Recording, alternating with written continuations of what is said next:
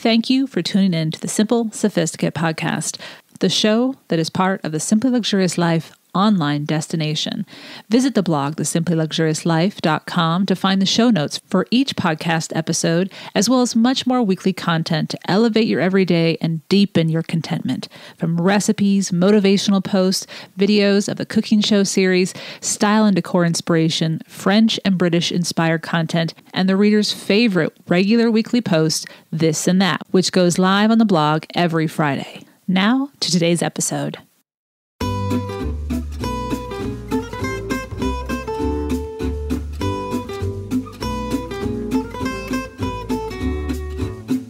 Welcome to the Simple Sophisticate podcast, where intelligent living is paired with signature style. I'm your host, Shannon Ables. And whether you're listening on your commute, exercising, working in the garden, or sitting down with a hot cup of tea or a café au lait, thank you for tuning in. Let's get started.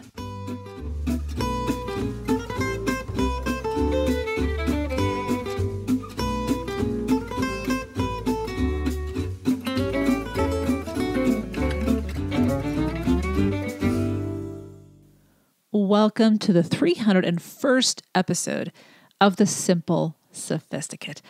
I am so looking forward to today's episode for the topic that I'm going to be exploring with you, because it was as though this particular book that inspired it, I was finally ready. I was finally ready to learn or to be open to its lessons. And I say that because the book was published in 2018. Had I come across it then, I think I would have wanted to read it. I think I would have wanted to learn from it, but I don't know if I would have been as primed to fully absorb it or want to continue to understand it and read it more deeply in multiple readings. We're going to talk about the courage to live fully and deeply. 7 ideas to put into practice for a life of true contentment. Now, before we dive into today's topic, this week's Petit Plaisir is a favorite show of mine that I have been enjoying this winter, and I think you will too if you haven't already come across it. So stay tuned as I'll share all about that and the creator and behind the writing process and the character creation at the end of today's episode. As well, I'm going to share with you a little bit about where the podcast is going. I know that going to 2 new episodes each month was a shift for listeners, but I have some exciting news. I'm not going to be able to share concretely what that news is, but I want to kind of give you a taste of what I'm thinking about with regards to this podcast, because I sincerely love creating and producing these episodes, and there's a reason why I've had to kind of slow down, but I don't want to slow down permanently. So stay tuned. I will share all of that at the end of today's episode, but let's get into today's topic. So being courageous is something we often hear when we think about heroes with regards to physical strength and gumption to take a big leap visually for people to see you make a huge change. And sometimes we think about war, but we also think about sports, and we think about, standing up to the big guy and those kind of things. But this is the thing. Courage is something that not everyone's going to see on the outside, but you're going to feel it. It's going to be that choice you make within yourself. And so when I picked up the book, The Courage to be Disliked, which was published in 2018, and it has become an international bestseller, I just came across it, though, in the late December of this last year, 2020, and early January 2021. As soon as I started reading about what it was about, I wanted to read it. I wanted to bring it into my house. I wanted to add it to my library. And then I just devoured it, and I reread it.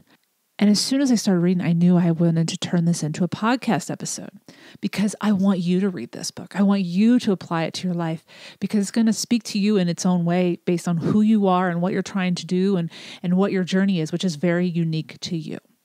So let's start with a quote. People can change and be happy from this moment onward. The problem is not one of ability, but of courage. A quote from the book, The Courage to be Disliked by Ichiro, Kishimi, and Fumitake, Koga. As long as one keeps searching, the answers come. This is a quote that I have had in my classroom, in my journals for decades. And it comes from American folk singer Joan Baez. And she certainly narrows down succinctly and accurately the practice of finding our way. However, along the way toward the revelation of the answers that we seek, we must be courageous enough to feel uncomfortable for portions of the journey, as well as capable of homing in on the gems of wisdom and letting go of needing to be agile when trying something new in our lives. The answers we seek only come to those who accept the moments of clumsiness, the frequent stumbles, the nights and days of ambiguity and confusion, because embracing anything new, trying anything new, which speaks to what we are seeking and trying to understand, will require a beginner's mind. Learning to walk as a child, as a toddler, required of each of us, even though we don't remember this journey from crawling to walking. But I think sometimes it would be really helpful if we did remember this, because it would teach us a lot and give us more confidence. But we went through numerous stumbles, falls forward and backwards, sometimes temporarily causing ourselves pain to our face, our knees, and our bottoms. But we don't remember all of those stumbles because we needed to learn how to walk to participate fully in the life we had no clue awaited us. That analogy is important to keep in mind as we choose to continue to search for our individual answers. And I too have to remind myself of this toddler parallel because it is really helpful. And as I grow older, and hopefully not only in age, but in wisdom, I become more and more grateful for each challenge. One of the most valuable developmental skills the book argues is that a parent can teach their child how to overcome challenges from an early age. And that can only happen by letting the young child, the preteen, the teenager, the young adult, navigate through tasks which appear difficult to them, but easy to the adult. So for example, starting really young, tying their shoes. Yeah, it's quicker and easier, as the book points out, for the parent to do it for them, but the child doesn't learn that they can learn, that they can become comfortable with discomfort. And then that's the motivation to try to learn. They learn that, small bit of self-esteem grows. And that's just a small step of how challenges help us along our journey. Another axiom comes to mind: life doesn't get easier. We just become better equipped to handle well the challenges when presented to us. However, the caveat with regards to this quote is that we must keep stepping through the challenges and not settling and unconsciously ignoring the challenges. Life will always present dilemmas, quandaries, and moments of difficulty that cause us frustration. It is our choice, though, to try to understand how to navigate through such situations and not be stopped by them. We, as we've talked about here on the podcast and on the blog as well, are the director of our lives, and it is up to us to direct ourselves to the wisdom necessary, learn that said wisdom, and then apply the lessons. Today, I am, as I mentioned, very excited to share with you a handful of insights that this book, The Courage to Be Disliked, taught me. But there are so many more. And the ones I'm pulling out aren't necessarily my favorites. They're not necessarily the most important ones. They're the 7 that I feel are the easiest to explain, and they are ones that I think would be very beneficial to every single one of us. There are others that really take time for you to get in there and get in the nitty gritty of it and to make sense of it and reread it multiple times. And I think sometimes, a podcast or me explain it to you just doesn't do it justice. So I'm going to share with you 7 lessons that I learned from this book that will require courage, but they will definitely improve the quality of your life and thus deepen your true contentment. Now, on the surface, each of these 7 will appear easy to comprehend. So you're going to read the statement or hear the statement. I'm like, yeah, I get that. I hear that. I know that. But the first time we put the practice into use, it may be difficult. It may not be natural or seem natural to us because we've been doing something else for so long.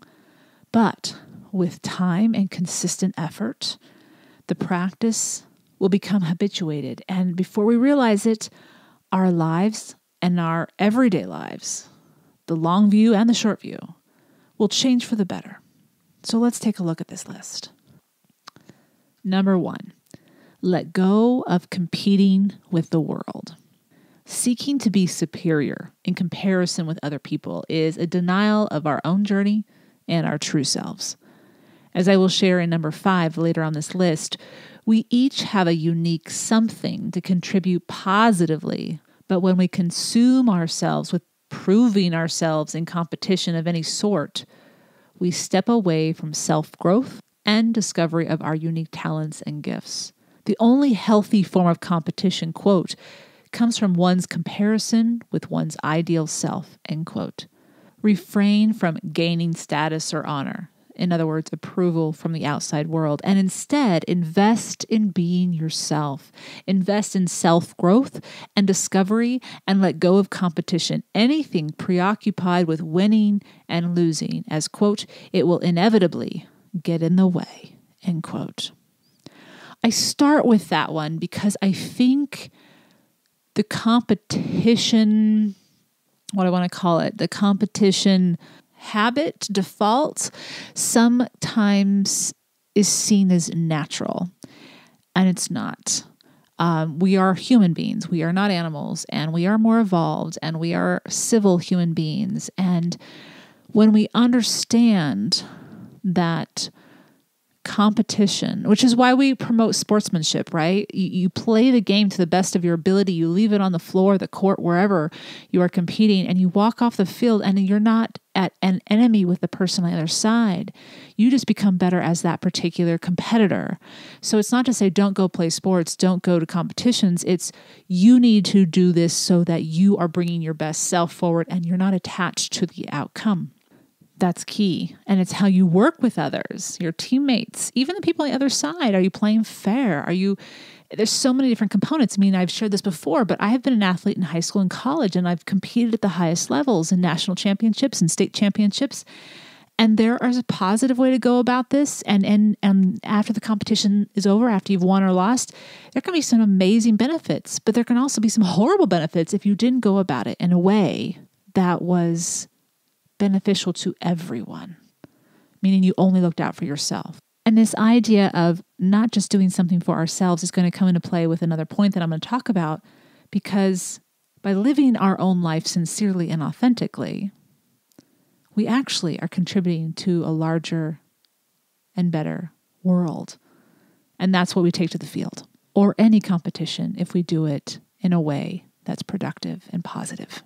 So number 1 is let go of competing with the world. And so whether it's sports or simply comparing yourself and your life to someone else's, let that go. Let it go. And we'll talk more about that as we get through this. Number 2, the meaning we give the events in our life journey determines its quality. Here's a quote from the book. We determine our own lives according to the meaning we give to those past experiences.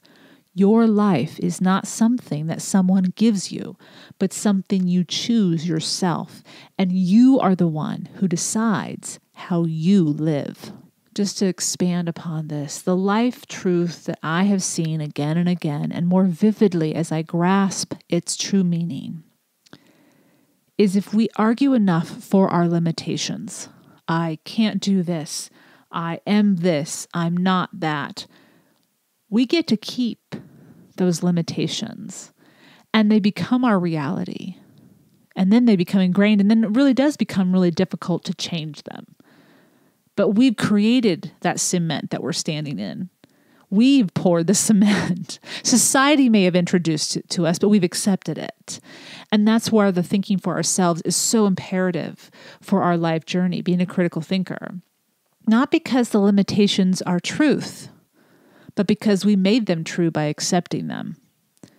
And then there's more of us that have become that way. It's not to deny different facts. It's what are you going to do with those facts? So, for example, I consider myself, based on all the readings that I've done, to be an introvert. But I'm not going to let that stunt what I am willing to try to do. I am going to use that unique quality about me, my temperament, and do something positive and contribute to the world by embracing that gift. whatever that is. So there are facts. My temperament is something I can't change, but I'm not going to be limited by it. I'm going to thrive because I have that gift, so to speak. Are you going to let yourself be limited by them? Or are you going to let it be what makes you unique and then give that unique gift, whatever it is that you possess, to the world? I think this one is so powerful if we really truly, and it's so much easier, as we probably all know, to observe this in other people and not in ourselves. But we need to flip that and we need to look at ourselves and say, what is it that I'm saying I can't do? This can't happen. This will never work out. What is it that we're saying to ourselves that is limiting? And then re-examine that. Bring another thought to the process. Bring a better perspective to the process that will help you blossom and benefit others along the way, because you're living your life and it is an example. Others are watching. That's number 2. The meaning we give the events in our life journey determines its quality. Number 3, know your tasks and let others tend to theirs. Now, this is a big piece of this book. And they describe it as the separation of tasks, meaning knowing what is our individual responsibility and what are the responsibilities of others. When we can determine that, this is my responsibility, this is yours, it's not about telling the other person, this is your responsibility. It's about owning yours and letting go of what others are responsible for. Now, when we do this, not only will we alleviate and remove much stress and worry in our own lives, it will also improve our interpersonal relationships. In the book, they use the example of a romantic partnership, but this applies to all things, your children, your parents, your colleagues, your neighbors, the world, other people that you're watching and getting stressed out about what they're doing because you're watching it in the news. Here we go. Here's the example, though, with regards to a romantic partnership. Quote, you believe in your partner. That is your task. Number 1, you've chosen to be with them. And so therefore your actions towards them, that is your task.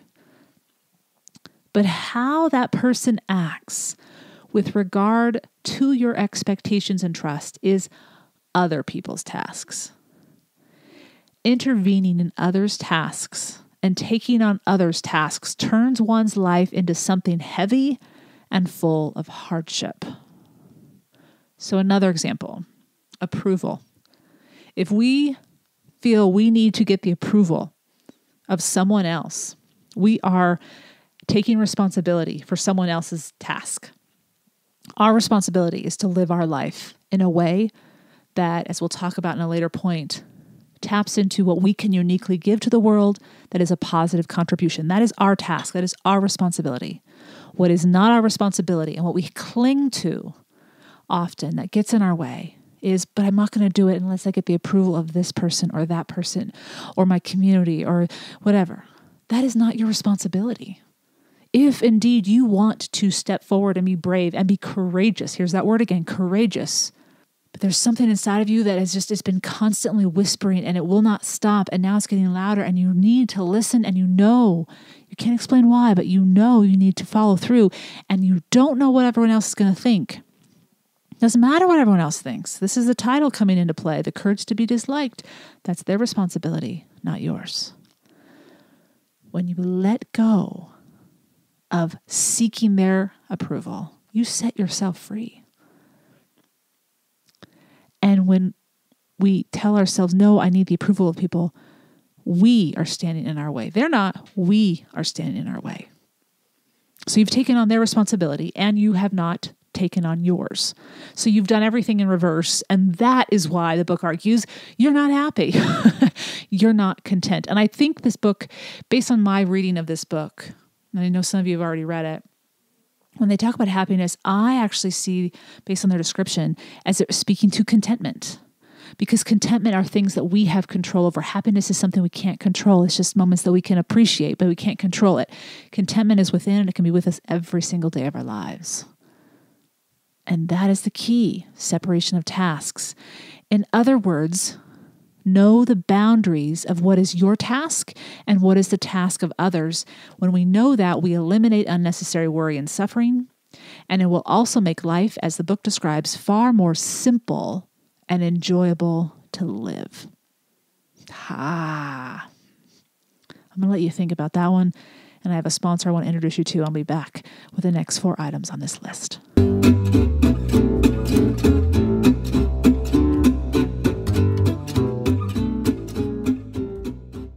A focus on comfort without sacrificing style. Jenni Kayne is our sponsor this week, and I sincerely am drawn to the quality that they are dedicated to.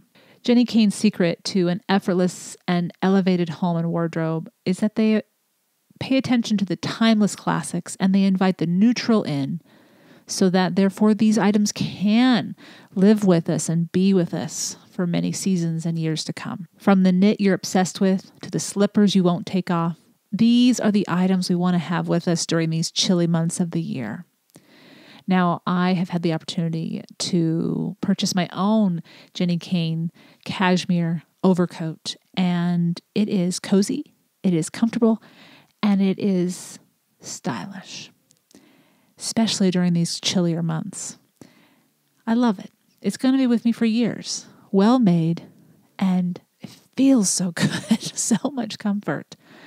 Now, they are known for their signature pieces, such as their mules that are in leather and suede and shearling and many other textiles. And that is the classic shoe that started it all for Jenni Kayne. Now, they are an LA-based brand, but if you're a listener of the Simple Sophisticate podcast, I know you will appreciate their mission: comfort and timeless style, quality and effortlessness. So what makes an item from Jenni Kayne a Jenni Kayne piece? Jenni Kayne believes that getting dressed should be the easiest part of your routine. With polished basics and home pieces that will never go out of style, they make everyday moments a breeze. With curated staples for looking and feeling your best, no matter your mood or your destination. You might already have a favorite cashmere sweater or well-worn pair of boots, but if it doesn't make you say, "I'll never take it off," it's not Jenni Kayne. As a Simple Sophisticate listener, you have the opportunity to take 15% off your first order when you use the code SIMPLE at checkout. That's Jenni with an I, JenniKayne.com and promo code SIMPLE. So enjoy 15% off. Go to JenniKayne.com and use the promo code SIMPLE.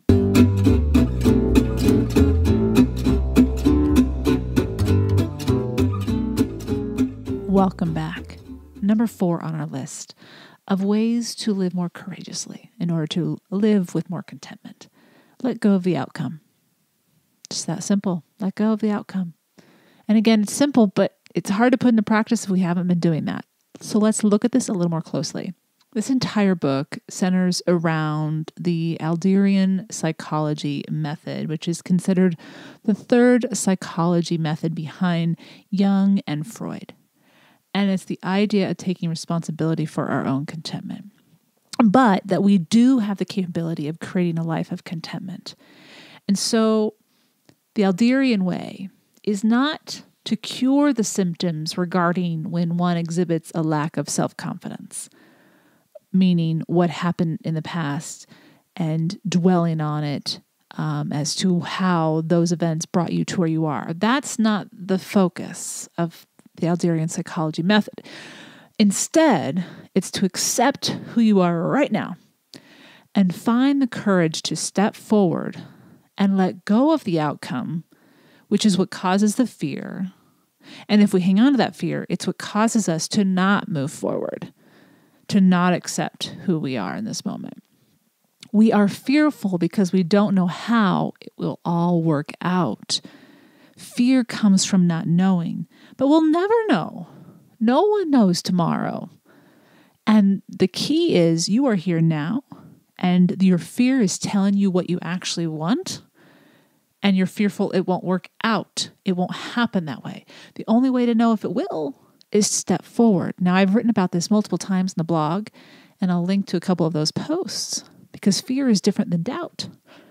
Fear is out of not knowing. But you only fear it because you desire it in some way, in some form. But by not going forward, you're fulfilling the limitation prophecy of it never happening. Back to number 2 on our list. So number 4 is let go of the outcome. Number 5, find what you can positively contribute to the greater world, and the need to be accepted or liked will subside. Quote from the book, if you change your lifestyle, the way of giving meaning to the world and yourself, then both your way of interacting with the world and your behavior will have to change as well. Do not forget this point. One will have to change. You, just as you are, have to choose your lifestyle. It might seem hard, but it is really quite simple. End quote. Another quote to keep in mind with regards to this concept of figuring out what you can give to the world. I think this will help put into perspective what we're actually doing when we worry about what other people think of us. Here we go.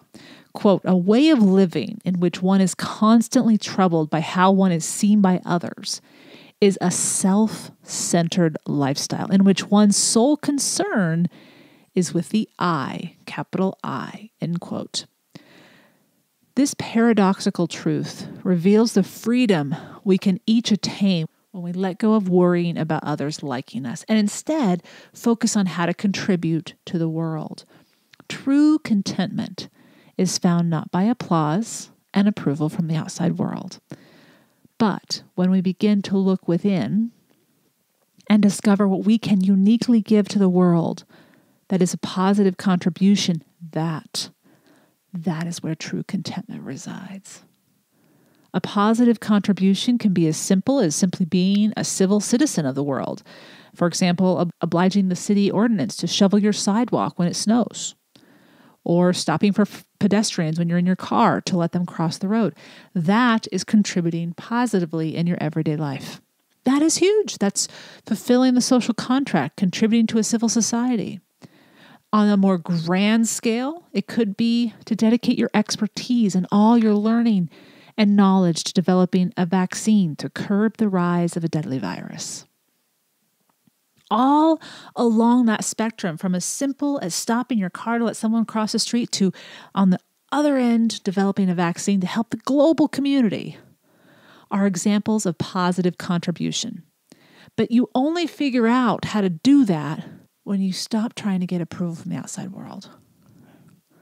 That law to shovel your sidewalk isn't put in place to control you. It's to remind us all that we are living in this world together. And you benefit from that as well. It's like putting on your mask. You're benefiting, but you're also helping other people. And when you do those things, it seems simple, but it's a small example of what you need to do with regards to your unique journey. What is it that you can uniquely do to help, to contribute positively to this world? You do have something. You may have many things. Take the time to figure those out. All along that spectrum, each of us holds gifts in which we can contribute positively to the community outside of us, which leads us away from being solely concerned with the I. It may, and this book dives deep into this, and that's why I would encourage you to read it. It may initially, and this is why it's a paradox, seem that, wait a second, I'm going within myself to figure out what I can contribute. How is that not self-centered? Because you're not doing it for you. You are the means by which this gift is going to come forth to the world. You are the vehicle, but you have to turn your vehicle on. You have to take care of yourself and nurture yourself so that you can get to that place and figure out what it is so that you can share it. Okay, I'll let you read the book for more if you're really curious about that. So that's number 5. Find what you can positively contribute to the greater world, and that need to be accepted and liked will subside. Number 6, reflect on your comments, so your verbal comments and or your judgments of others to discover your own truth.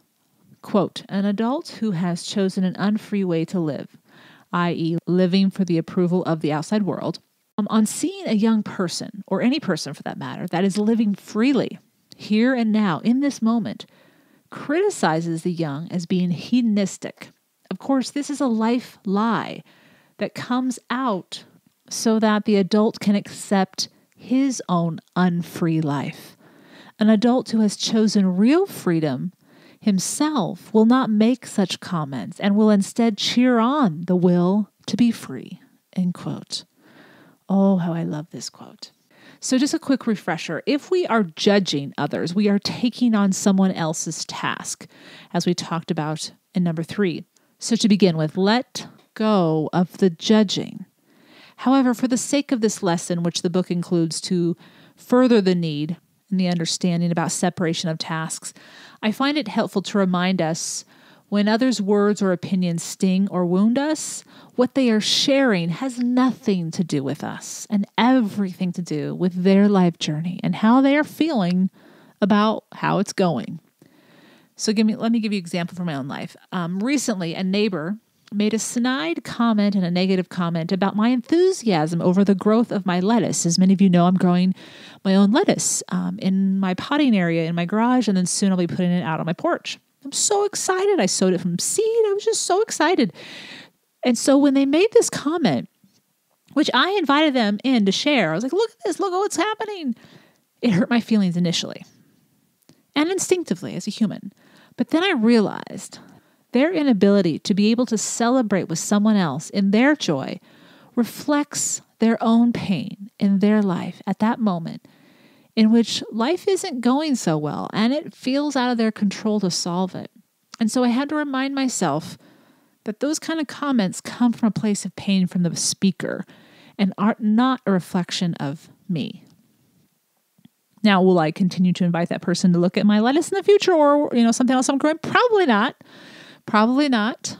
So that's a boundary I'm going to put up. But when we tend to our tasks and let go of what others' tasks are, we set ourselves free in more ways than we can initially imagine possible. As we continue to put the practice of separation of tasks into our daily lives, we eliminate so many instances of pain and hurt we will never have to know. And that is part of living truly free. So that's number 6. Reflect on your comments and or judgments of others to discover your own truth. And now notice how I said this is a reflection we need to make of ourselves. Are we doing this? So I don't want you to reflect on what others have said to you so much because you can't control them. That's out of their that's out of our hands. What they do is what they do. We need to not be that person. We need to not be making comments that are, projecting our expectations onto them and passing judgment. So again, I use the example of my neighbor just to put into perspective how easy it is for us to take on someone else's pain. And it's because that's not our task. And their task is to heal themselves. And there's only so much we can do as, for example, a neighbor. I can be a good neighbor. I can't be a therapist. So number 7 is don't be afraid of being disliked. Back to the title. Here's a quote.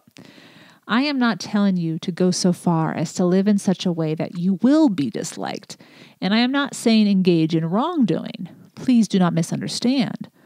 One just separates tasks. There may be a person who does not think well of you, but that is not your task. One moves forward without fearing the possibility of being disliked. Before being concerned with what others think of me, I want to follow through with my own being. That is to say, I want to live in freedom. End quote.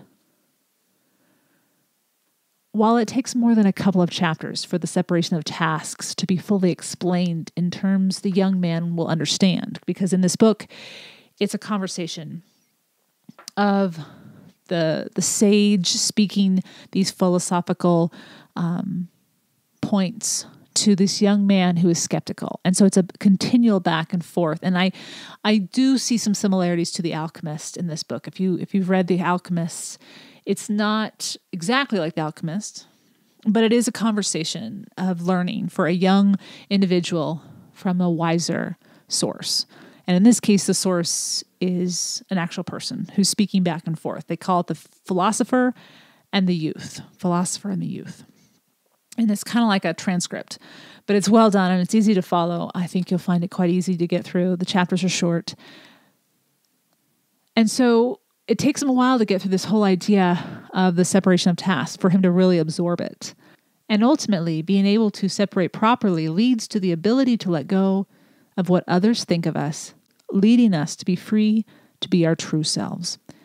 Again, being free does not mean causing others pain or directly doing something to be disliked. That is not your goal, to be disliked. It's just that if people dislike what you're doing, you have to let it go.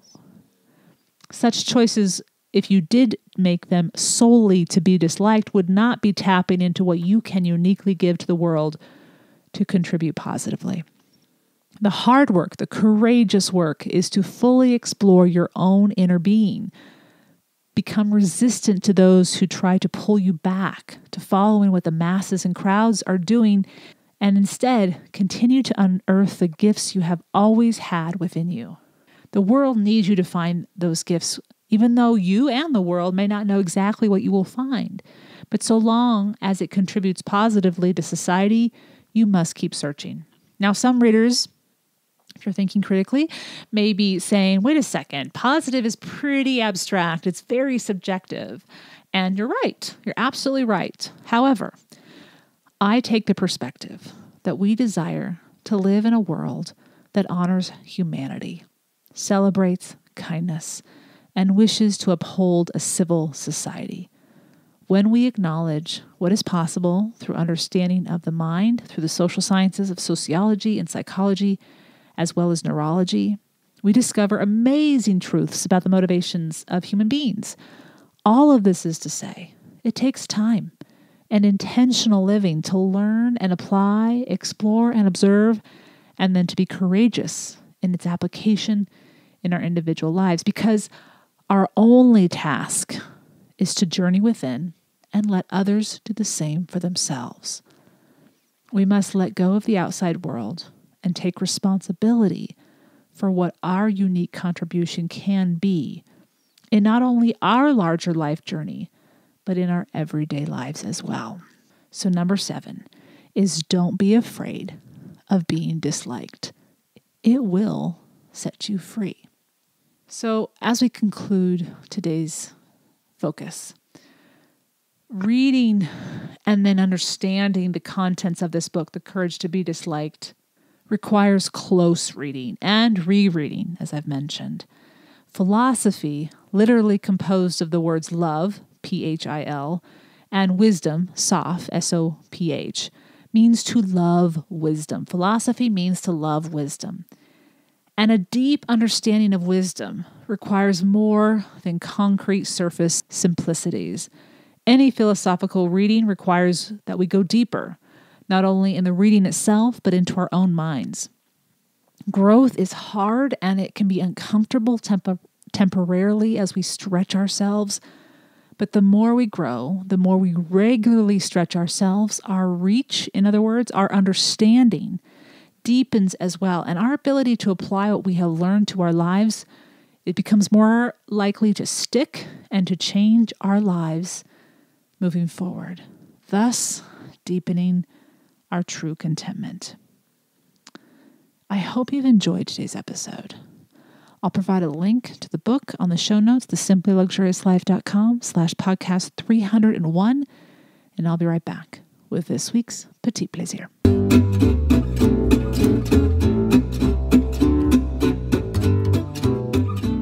This week's Petit Plaisir is a PBS Masterpiece series. It's new here in the U.S. It's already aired in the U.K., called Miss Scarlet and the Duke.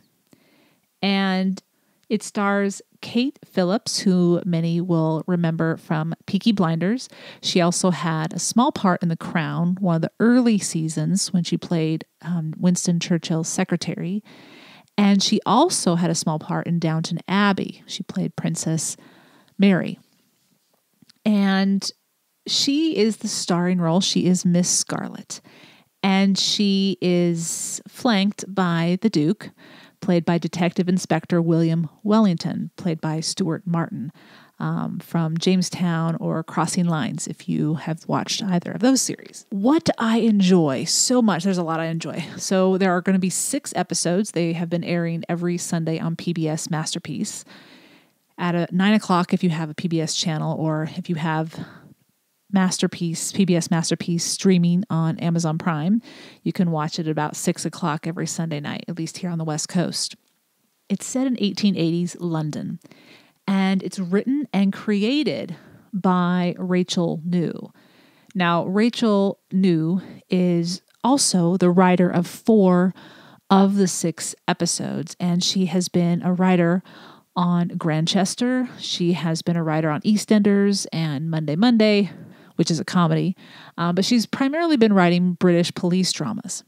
And as she points out in a recent interview, she was inspired by a couple of different well-known characters from books from the past.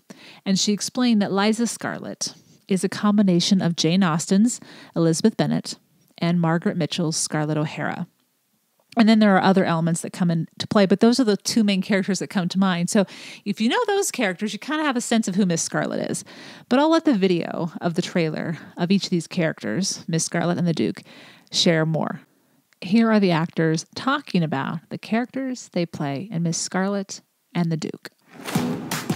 The dynamic between them is unbelievable. I think Eliza finds it immensely frustrating that this man that she's known all her life, will you at least listen to what I have to say? No. Doesn't really respect her as a woman with any rights. No. But I haven't even told you what Interestingly, that goes both ways. You know, I have to gain her respect when she says to me, you're lazy, you make easy decisions and you go for what's right in front of you. You increasingly rest on your laurels. That is why you resent my opinions, because they stir you from a self-imposed slumber. He has to get her respect back because she is an amazing detective. So, you know, it goes both ways. I thought you'd be more shocked.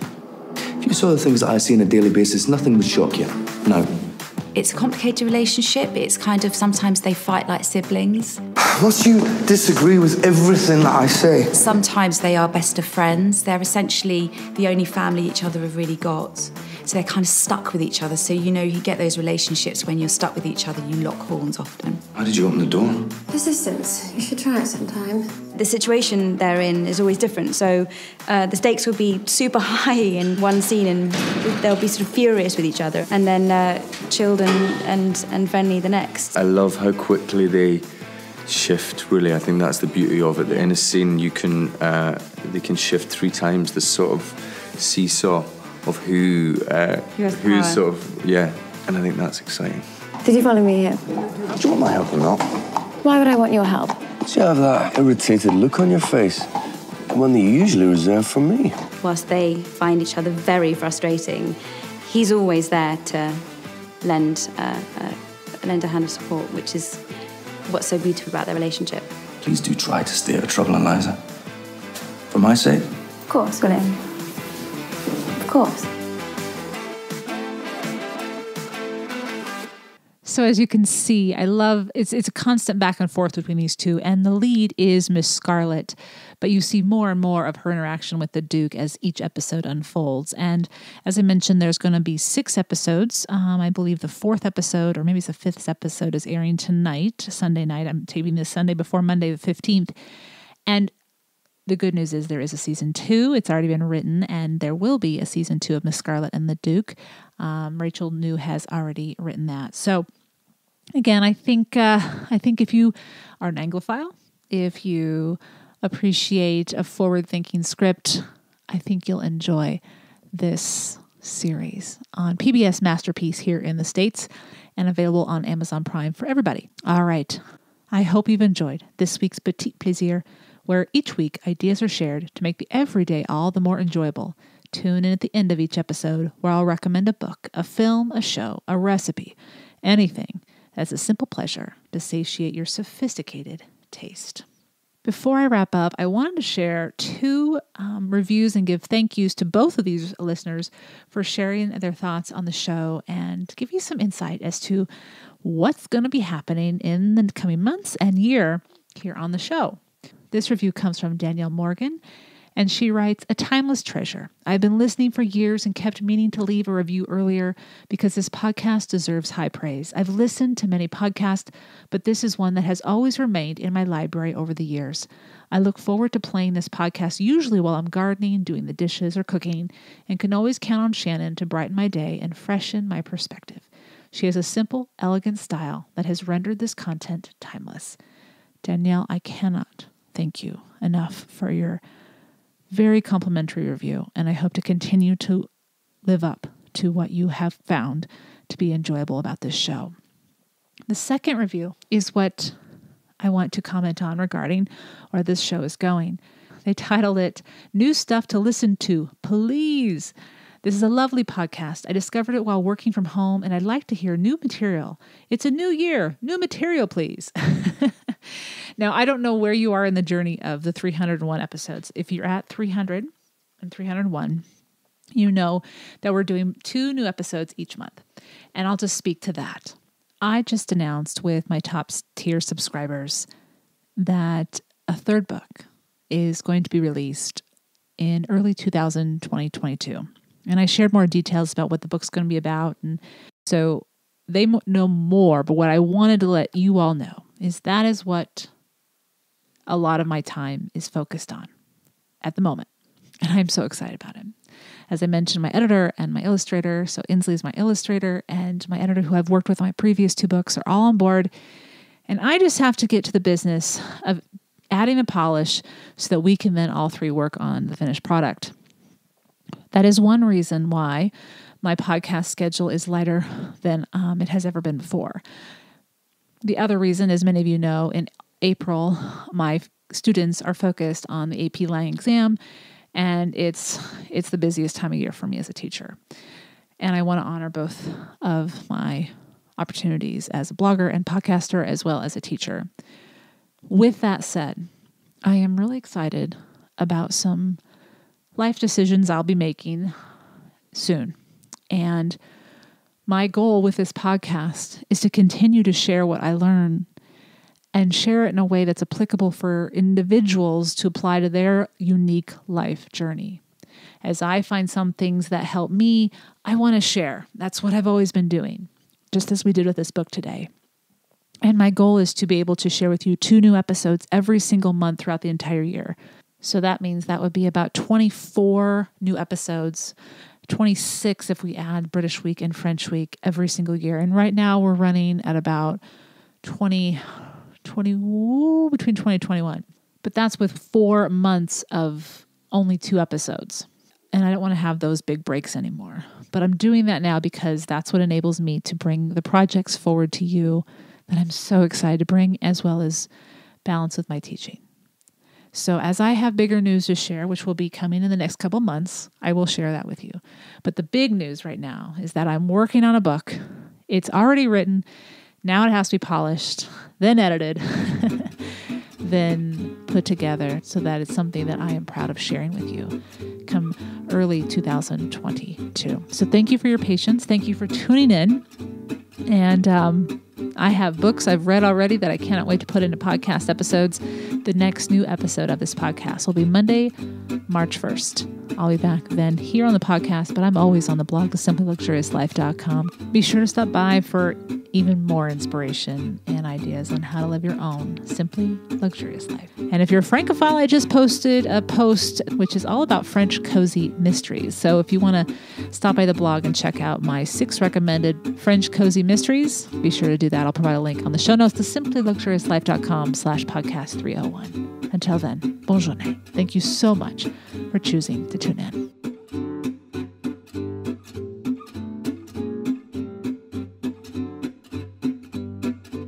Thank you for tuning in to the Simple Sophisticate podcast, where intelligent living is paired with signature style. For more ideas and inspiration throughout the week, visit the blog, thesimplyluxuriouslife.com, or pick up my latest book, Living the Simply Luxurious Life, Making Your Everydays Extraordinary and Discovering Your Best Self, now available on Audible and wherever audiobooks are sold, as well as in paperback and ebook versions. You can also pick up my first book, Choosing the Simply Luxurious Life, A Modern Woman's Guide, which is also available in paperback, ebook, and as an audiobook as well. To stay caught up on the most recent episodes of the podcast, blog posts, the cooking show, and receive exclusive news as well as an extra dose of inspiration to jumpstart your weekend, subscribe to the Simply Luxurious Life's free weekly newsletter, which arrives in your inbox each Friday to enjoy with a hot cup of tea or cup of morning coffee. Until next Monday, I'm your host, Shannon Ables. Bonne journée!